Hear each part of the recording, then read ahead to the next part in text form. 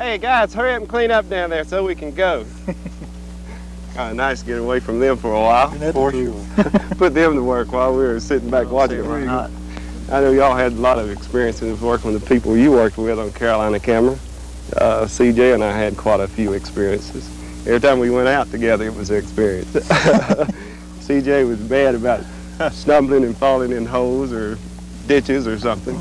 Well, Ballard would always find these places for us to go, but he would never tell me what the setup was going to be. For instance, we carried all of our equipment up to the top of a mountain the other side of West Jefferson, and we got up there to shoot this old character in his cabin, and we carried that equipment for almost a mile, and we got up there. The guy had no electricity in his cabin, you know, so kind of hard to use. It was kind of hard to do. It was kind of hard to do.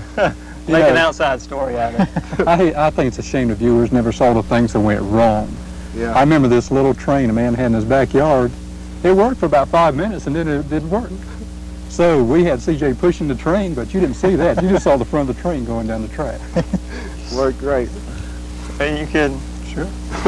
Luckily, I hadn't had to push any trains. But lately, you know, I've been working with Ken Udy. Kind of hard sometimes to get him involved in a story. And one I just recently did, you didn't see it on the air, but we got him up on a sail, a parachute behind the boat, a parasail. Doing that story, I had to pass off a camera over the water. That's not the first time I've done that, but I had to get it over the water. And precariously, we passed it off from a moving boat to me up on this parachute. It was amazing. Sometimes these guys let you do a little photo story, you know, something you're really interested in, you know. Yeah. I got to do one not too long ago. It was about, this past spring. That was a great story. Yeah, it really was. It was about an old fellow that lived right in Charlotte, a fellow named William Badger Pride.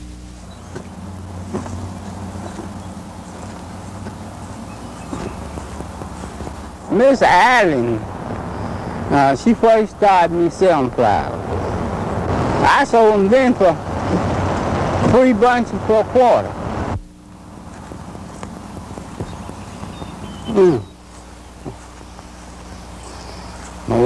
Well, me and her both getting too old, and the young folks that got jobs, they don't fool with them. I like to pick them myself.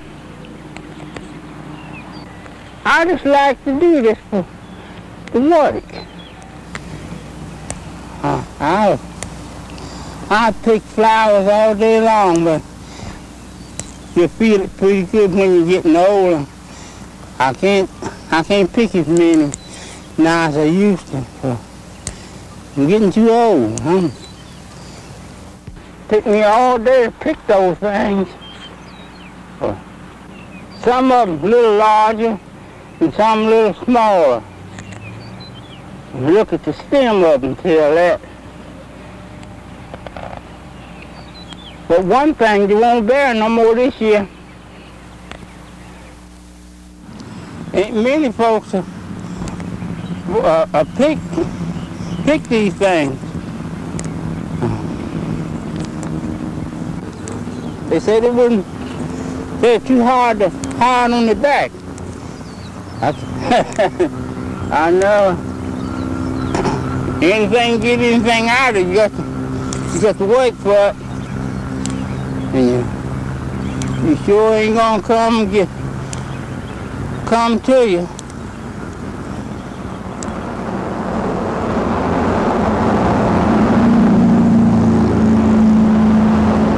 Well, I like to sell them. Biggest thing, I like to sell them.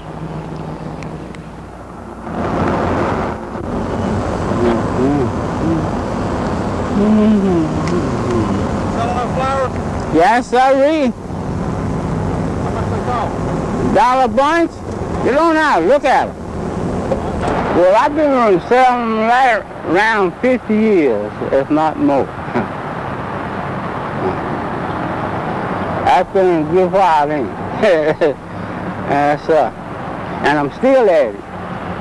Good morning. Good morning. You feeling good this morning? I do now that I'm going to get some flowers. Oh, well, they'll wake you up. Now? Some of those. White. Give me the white. You don't have any of those purple ones, do you? Purple? Oh, no, no. Half. No, man.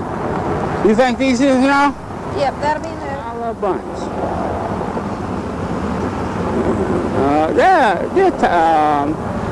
They get the money's worth.